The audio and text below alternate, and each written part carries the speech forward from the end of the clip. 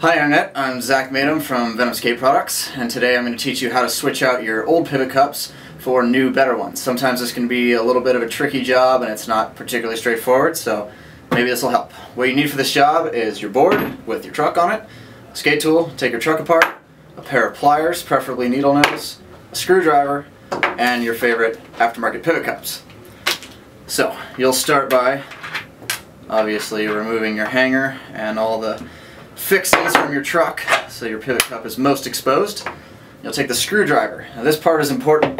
You want to jam the screwdriver into the side of your old pivot cup, but keeping your hand well clear in case it slips. This may take a couple of tries, but you want to pry the edge of the pivot cup up far enough that you can hopefully grab it with your pliers, get a good grip, and get your pivot cup all the way out. Like I said, this can be tricky, so don't be discouraged if you have a hard time with it.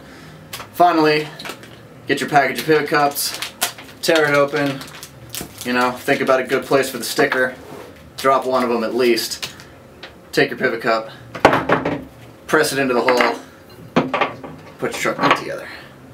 Now your board should ride way better, so think about which duro you want, go out and get some pivot cups and improve your setup.